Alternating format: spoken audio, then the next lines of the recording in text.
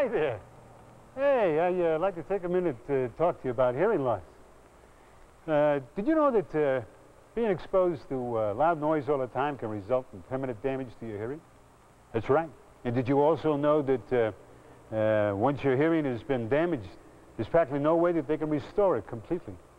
Yeah, being in my business, you got to know things like that, you know, working around noisy equipment all the time.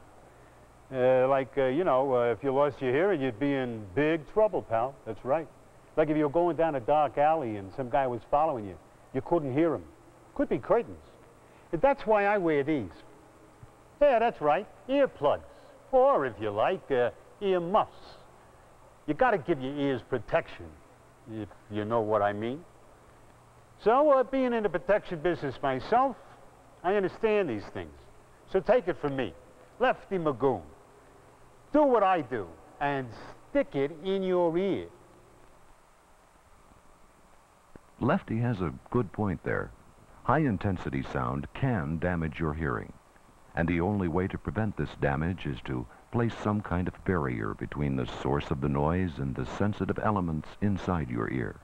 The two most effective hearing protection devices are earplugs and ear muffs. When do you need hearing protection?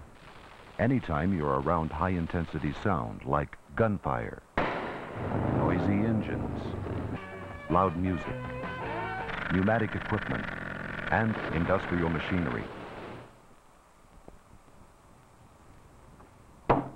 Hey, I want to talk to you about all the noise down in the machine shop. It's positively deafening.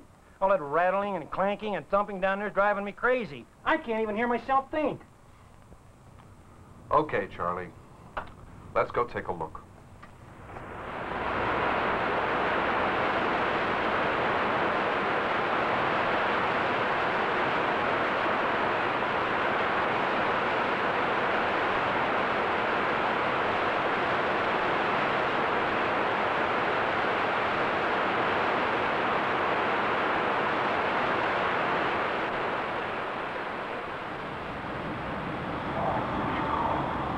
Here, Charlie, these should solve the problem. Just stick them in your ears whenever you're in a high noise area, and you'll be protected. Oh, no, you ain't getting me to use those things. I hate them. Besides, they make me feel funny. Now, fix the machine to run quieter, or figure out some way for me to operate it at a distance. Well, Charlie, we'll try.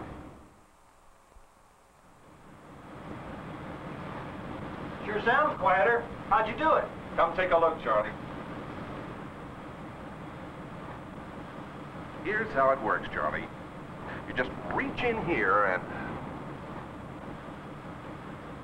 Now, wait a minute. I'm not buying that approach. You gotta do something better than that. All right, what's going on? It sounds just as noisy to me as it did before. What have you been up to? Very simple, Charlie. You wouldn't buy it when we tried to muffle the sound of the source. So now we're going to isolate you from the noise. Wait a minute. What do you mean, isolate? We built you an isolation booth. Come on, I'll show you.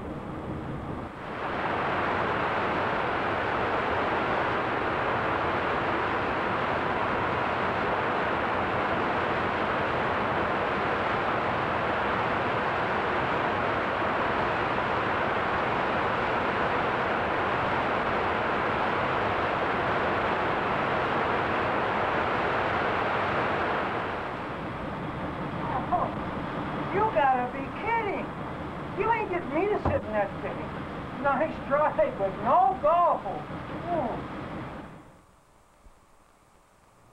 Well, Charlie, I think we've finally solved the problem. We've rigged things up so that everything can be controlled from right here in this room. There's no need for you to go down to the machine shop at all anymore. Terrific. I knew you guys could do it if you just tried. Now, where do I sit? Well, Charlie, that brings up a point that I've been meaning to talk to you about.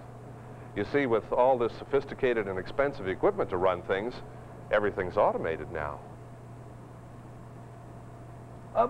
Wait a minute. Can we work something out here? I mean, we can make some sort of a compromise, I'm sure. I mean, hey, where did you put those earplugs anyway? Doctor says I can't do anything about it. Once you lose your hearing, you can never get it back. Says it happens to a lot of people at my age. Oh, yeah. But, you know, losing your hearing's no fun. Yeah. I can't hear worth a damn myself anymore either. I can remember when I could hear everything. I could hear the birds singing in the evening. Used to go to the movies. Now it's no fun. Oh, boy, you're sure right about that. You know, I used to like to listen to music, but, well, I don't know, it just doesn't sound right anymore. Yes. It's all flat and thin. I guess I should have listened to them down at the Boiler Works when they told me to wear my earmuffs. You know, I might still be going to concerts if I had. Well, I guess we all get smarter as we get older. At least that's what I keep telling myself. Well, maybe you're right, Grandpa. Yeah. Maybe you're right.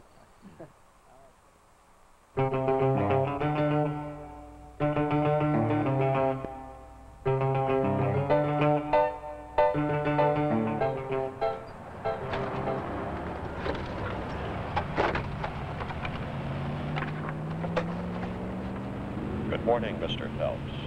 The dark-haired man shown in the first photograph is Mitchell Gordon, a syndicate front man who operates a phony brokerage firm on Wall Street. 2 days ago, Gordon disappeared, only hours after he approached us with information about Lucius Lucky LePage, a key figure in the syndicate's securities fraud operation. We have reason to believe that LePage, the heavy-set man shown in the second photograph, has kidnapped Gordon and is holding him prisoner at his country home in the northern part of the state.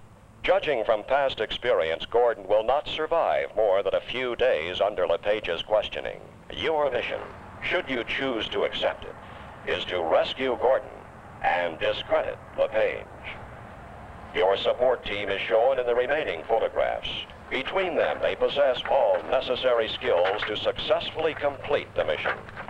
If any of you are caught, however, the Secretary will deny all knowledge of your actions.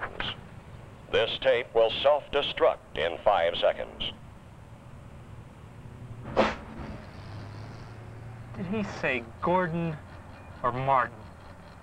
I wish these things wouldn't self-destruct.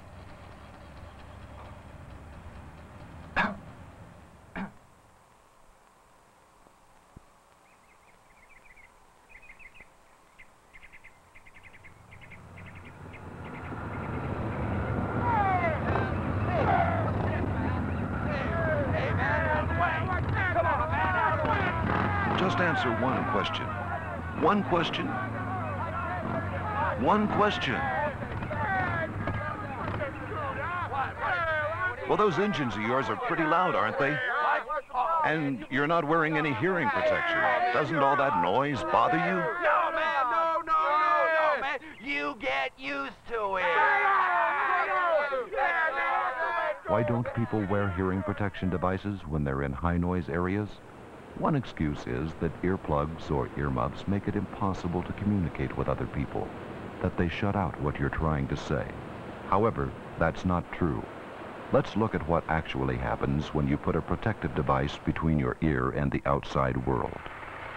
All sounds are not identical. They differ in frequency or pitch, as well as in loudness. But the most damaging noise is high-frequency noise. And this is the kind that hearing protection devices cut out most effectively. Lower and medium frequency sounds, like that of the human voice, come through with less reduction. This means that when you wear a hearing protector, you can actually hear other people talking in a noisy environment more easily than you can without the protective device.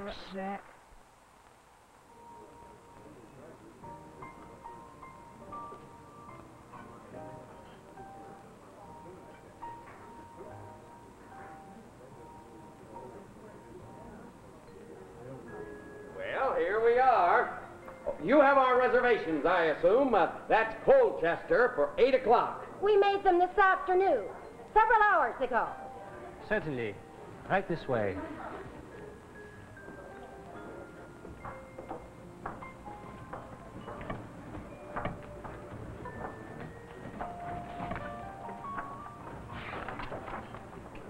Thank you. Well, Mabel, what do we have tonight? Oh, I don't know, Herman. I see they have the frog's legs. I love frog's legs. What are you going to have? Oh, I'm not sure. Maybe we ought to have a drink first. Oh, waiter! Could we have a drink, please? Certainly, sir, but would you please keep it a bit quieter? What? I can't hear you. Speak up, man. I said I'd be glad to bring you a drink, but would you please keep your voice down a bit? Oh, certainly. Now, I'll have a scotch and soda, and Mabel here will have what would you like, dear? I think I'll have a slow gin fizz. Thank you. What was that? A slow gin fizz? Yes. She'll have a slow gin fizz. Yes, sir. Now, where were we? Oh, yes, deciding what to order. I think I'll have the prime rib. Yep, that's it. Prime rib. Well, then I think I will have the frog's legs. If you'll give me a teeny bite of your prime rib. Would you do that? Do what? What was that again, Mabel? I said I do think I'll have the frog's legs. If you'll give me a bite of your prime rib. All right, all right. You don't have to shout. I'm not hard of hearing, you know.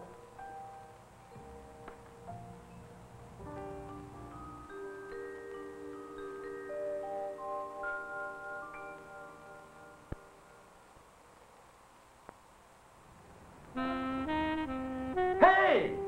Watch out for the piano!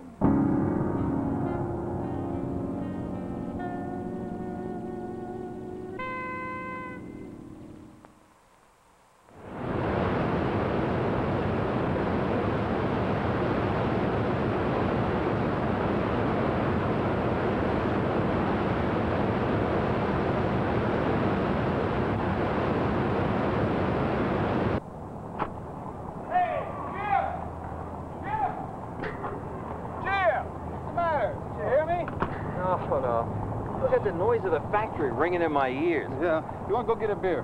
No, I can't. Marge has got a roast in the oven. I got to get home. Okay, we'll see you tomorrow. Okay.